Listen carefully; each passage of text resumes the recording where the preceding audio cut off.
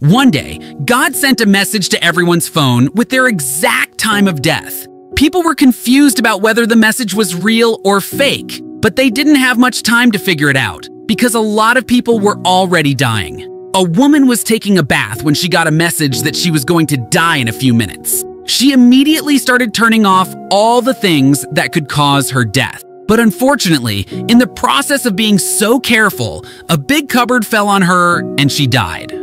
On the other hand, we see a man who is partying happily because his message says he has 102 more years left to live.